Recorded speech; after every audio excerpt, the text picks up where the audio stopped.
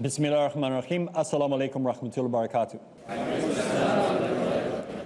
We welcome all our international guests from all over the world who have chosen to join us here on Peace TV today as we look at this important subject of how to call people to submission to the one true God, to Allah.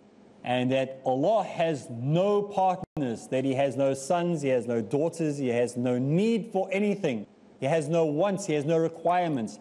He's self-sufficient, He has no beginning, no end. He is not in a linear existence. He's not confined to anything that we as humans would try to force upon Him or try to interpret that He would have to be confined into.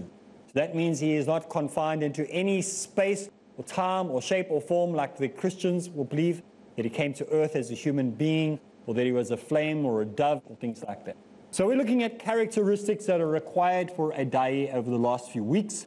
And we've been saying in this series, last week especially, we're now looking at the don'ts.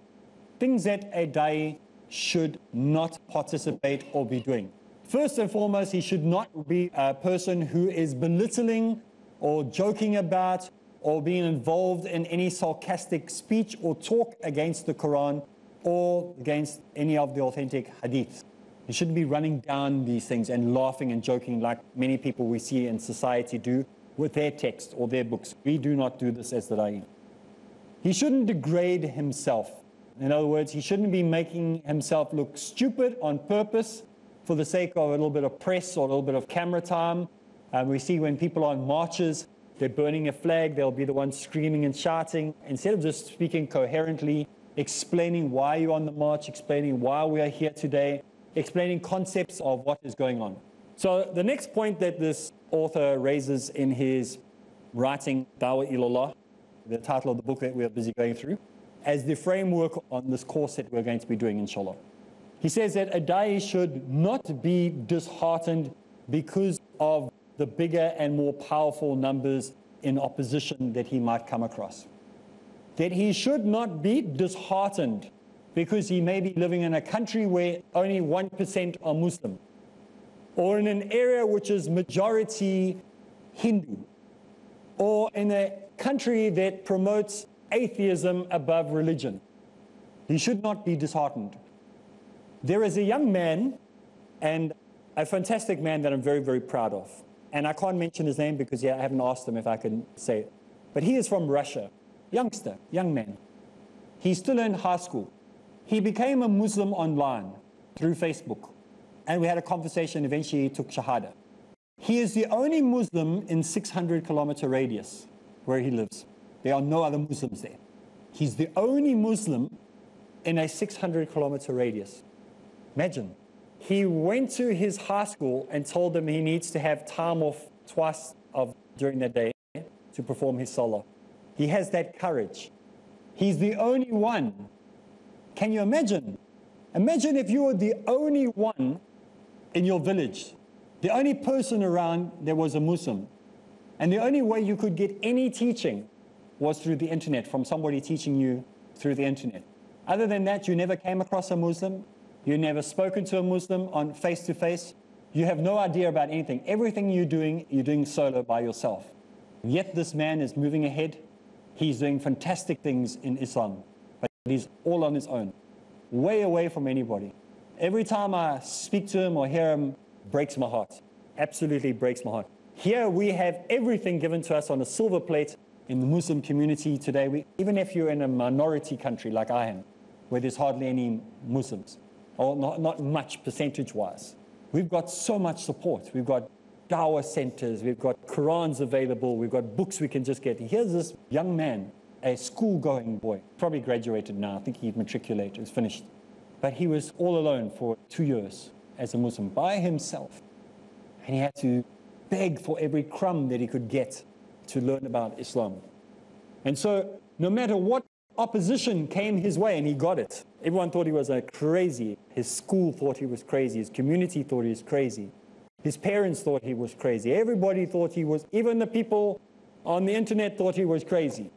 And he stood up with a little bit of knowledge that he had. And he had to be taught in English, and it's not even his language, because I can't speak fluent Russian. I only know broken phrases. So I had to teach him in English, which is not his language. So you look at the determination. There's a delegation from South Africa that goes to Russia, and they're helping the brothers because there's so many scholars in South Africa. And they're helping the Russian community because many of them don't know even how to read Surah Al-Fatiha. They're having to struggle on their own, but they've got this hunger. The Muslim community is growing so fast in Russia, it's unbelievable. Absolutely amazing. So we must remember, and those people perhaps watching, maybe it's been translated for you, and you're watching in Russia, we are here for you. We are so proud of what's happening in the Russian community. So these people, no matter what opposition comes their way, they are just staying strong. And this is the requirement of a da'i, that you do not give in to opposition. Even though you might be outnumbered, even though you might be the only Muslim there, don't give in to the pressure. In South Africa, if I had have given into the pressure, I wouldn't have said one word, because I receive a lot of pressure. You've already heard on Peace TV before the things that I've been through. But these things make you stronger, better, more powerful as a da'i, that you don't give in. Otherwise, people would have given up a long time ago. You think of all the problems that those early Muslims went through. Think of all the problems that the Prophet Muhammad ﷺ went through. Next point, a da'i should never be afraid of propaganda against him or her. In certain countries, and I prefer not to mention them, where I was banned from going into, they said I couldn't go in there. So we just put up a big screen TV. And we have something called computers these days, in case those countries don't know. And we just go on live. So we're still in the country, even though we're not in the country. So we can still get in the country, even if we can't get in the country. So propaganda and nonsense and stories won't stop the truth of Islam getting in. It won't stop a da'i coming into your country. We'll still get there. Maybe we just won't get there in the way you expect us to get there, but we will get there. Obviously, we shouldn't all be reckless. We must use wisdom. Because if they take all the people who are effective da'is or effective scholars off the map, then who's going to teach our people? And there is a systematic effort to destroy effective da'is and effective scholars. If you're crazy and you want to talk about jihad and killing them where you find them and destroy everybody, men, women, and children, they will let you in that country. Do you know that? They let the crazies in because that's exactly what they want to put on their televisions. And they can say, look at these crazy Muslims. But if you make sense and you're scholarly and you're intelligent and you're actually helping people come into Islam, that's the ones they don't want in the country because you are far more dangerous. So we must understand that you must never give up and never be afraid of the propaganda that comes your way as a da'i. If it is an attack against what you stand for in Islam, so you never compromise your standards, never compromise your beliefs. So you must worship Allah and trust in Allah. Not that we are telling you to go and be stupid. Don't misunderstand. Remember, everything we're talking about the middle road, the balance. So we're not saying go out and deliberately stir problems and then cry that you got stung. If there's a hornet's nest, you don't go poke it with a stick, and then when it stings, you go, oh, look what happened. Why did it do this to me? Well, you provoked it. So then you can't cry when you get locked up or get in trouble. I'm talking about unprovoked. If we are simply wanting to go give the message of truth, to save humanity from itself, because sometimes that's what it needs. We're talking about that situation. So it's no use provoking anger, like some people in history have done, in Muslims supposedly doing dawah or whatever, and then they land up provoking the problem, and then of course you're going to get bitten. We're talking about when it's unprovoked. What did many of those people who got banned on that same list at the same period of time, what did they do? Nothing. Nothing they actually did that they got banned. They got banned simply because they were telling the truth. They were presenting simple Islam. They were asking people to submit to Allah because it's more dangerous there. Okay, the next point that he raises, a da'i should never compromise on his mission. And his mission is to call people to submission to Allah Ta'ala. We don't need to compromise. We don't need to lower our standards. We don't need to say, well, I'm so sorry that Muslims believe this, but I have to tell you this. No. If you're embarrassed about Islam, then you need to maybe go a little bit more and do some more studying. Maybe you need to sit a little bit longer in lectures, and maybe you shouldn't have left so early from that talk where you only heard half of the reason. Because a lot of people say, well, you know, I like Islam, but this whole idea of polygamy, I mean, that's just too much for me. That's because you only stayed for half the talk. If you had stayed for the rest of the talk, it would have been put into its perspective for you. And you would have understood what the requirements are. Instead, you only picked up the one part of the discussion. The same thing when it comes to jihad. People only pick up the one perspective of it, and they don't listen to the whole lecture. So make sure that when you are talking as a da'i, that you don't compromise your mission when calling people to Allah. That you don't play down things. You don't change what the message actually is to suit whoever it is that you're wanting to call. It's very, very important that you represent Islam accurately. And maybe you represent Islam as accurate as you have knowledge, but you may make a mistake. Then there's nothing wrong with coming back next time you have the opportunity and apologizing for the mistake that you made. It's human to make a mistake. As long as we realize that and come back and make a public apology about it the next time we meet those people, or next time you're given an opportunity to do it. So this is very, very important that we do.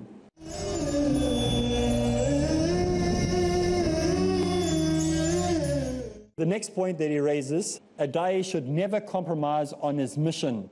And his mission is to call people to submission to Allah Ta'ala. We don't need to compromise. We don't need to lower our standards. We don't need to say, well, I'm so sorry that Muslims believe this, but I have to tell you this. No. If you're embarrassed about Islam, then you need to maybe go a little bit more and do some more studying. Maybe you need to sit a little bit longer in lectures, and maybe you shouldn't have left so early from that talk where you only heard half of the reason. Because a lot of people say, well, you know, I like Islam, but this whole idea of polygamy, I mean, that's just too much for me. That's because you only stayed for half the talk. If you had stayed for the rest of the talk, it would have been put into its perspective for you. And you would have understood what the requirements are. Instead, you only picked up the one part of the discussion. The same thing when it comes to jihad. People only pick up the one perspective of it, and they don't listen to the whole lecture. So make sure that when you are talking as a da'i, that you don't compromise your mission when calling people to Allah. That you don't play down things. You don't change what the message actually is to suit whoever it is that you're wanting to call. It's very, very important that you represent Islam accurately. And maybe you represent Islam as accurate as you have knowledge, but you may make a mistake. Then there's nothing wrong with coming back next time you have the opportunity and apologizing for the mistake that you made. It's human to make a mistake. As long as we realize that and come back and make a public apology about it the next time we meet those people, or next time you're given an opportunity to do it. So this is very, very important that we do. A da'i should always remember the fact that even the Prophet Muhammad ﷺ and the other prophets all had enemies.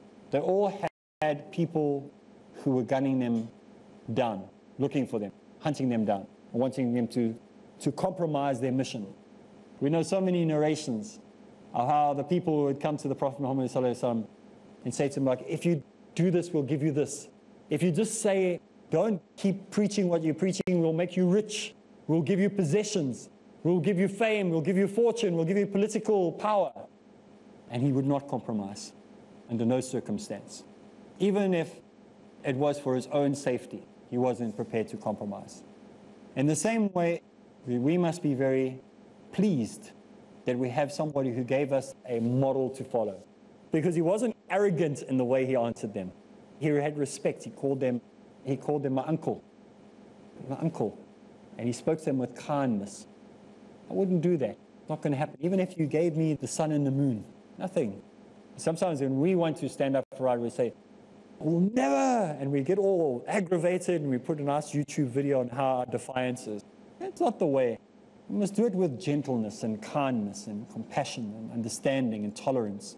We want to leave the door of communication open. We want to leave the door of dawah open. We don't want to shut it so tightly closed that anybody who tries to come with any truth in the future will never be heard because of the damage you did.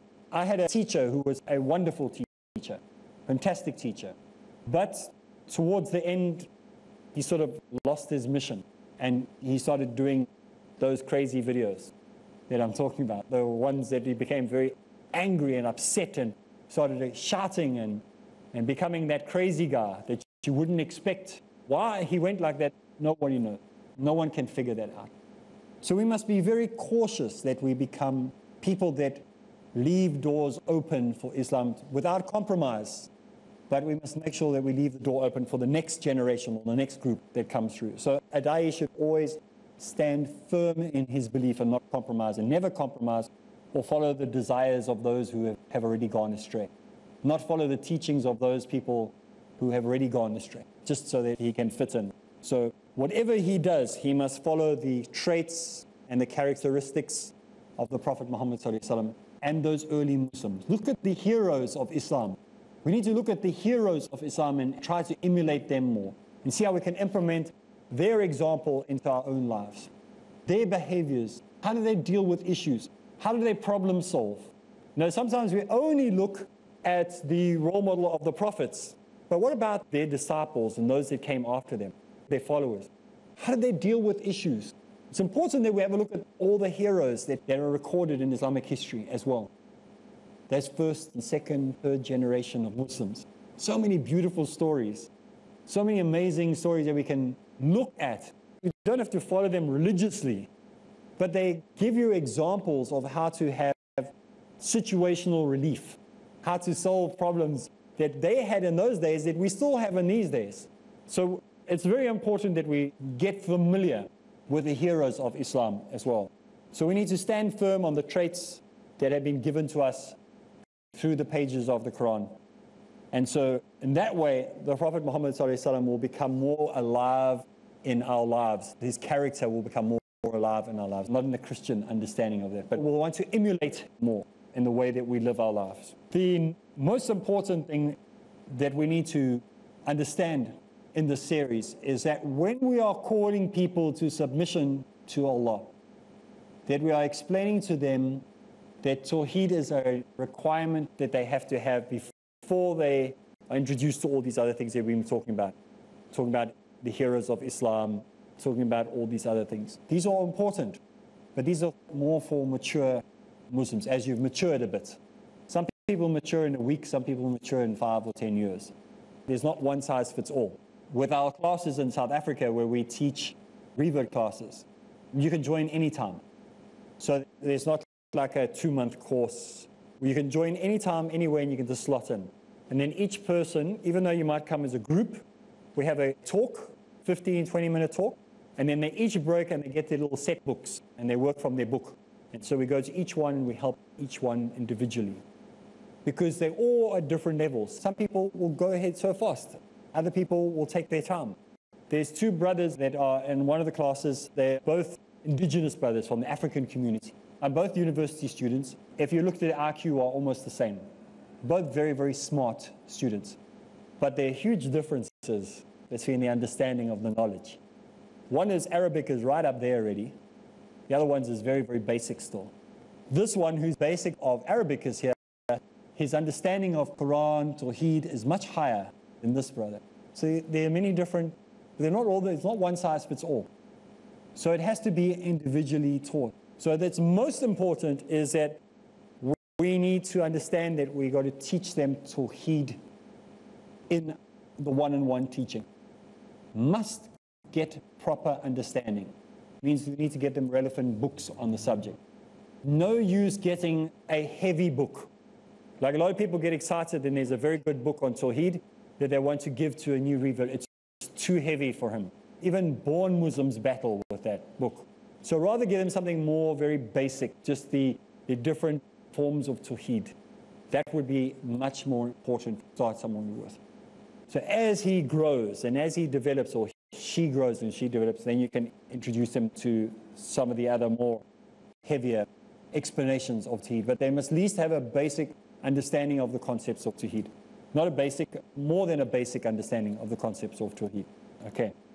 So we see that the other point that a da'i needs to have, according to this book, a da'i should never use derogatory or insulting language with other people, especially for those whom Allah holds dear or in high esteem. So we must be very cautious of insulting scholars. Sometimes we find that people will write a book, and in the book they will say, I hate this scholar, and this scholar is a shaitan. You've seen that. You've seen those type of statements written.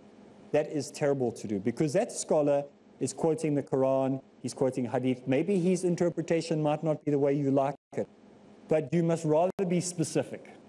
Rather say, I have a problem with Areeb Islam because in this line he said this, and his interpretation of this, from knowledge that I have, and his messenger knows best, is this, this, and this, and this. That's how we should be doing it. That's not how it's happening. What's happening is we're having sweeping statements being made, and people attack people. It's happened a lot, again, where people make these sweeping statements about him. They will say, he's not a scholar. He never claimed to be a scholar. He's a scholar of comparative sciences. He's not a scholar as some people want to interpret the word scholar to mean. So we have to be cautious of the way we say things. Do not use words that are of an insulting language, derogatory terms when talking about, especially so, scholars. But also when you're talking about the Jews and the Christians, because we have to be cautious that we don't attack them as people. So we are pointing the issues that we have with Judaism and Christianity as a religion. But I don't like talking about specific people. I might occasionally refer to an apologist, not a Christian scholar. So you'll never hear me talking about a Christian scholar or a Jewish scholar and running them down. But I will specifically speak about a Christian or Jewish apologist, because he is somebody who is claiming that he is extra information that can prove his case, and therefore I have to use him as a quote that person's name when dealing with his work. Other than that, we shouldn't refer to them by name or attack a person. Just problems with the belief, not with the person. We must play the ball, not the player, like they say in soccer. Well, anyway, that's all the time we have for this week. So you're going to have to join us again, same place, same time. So from us here in the studio, Assalamu alaikum wa rahmatullahi wa barakatuh.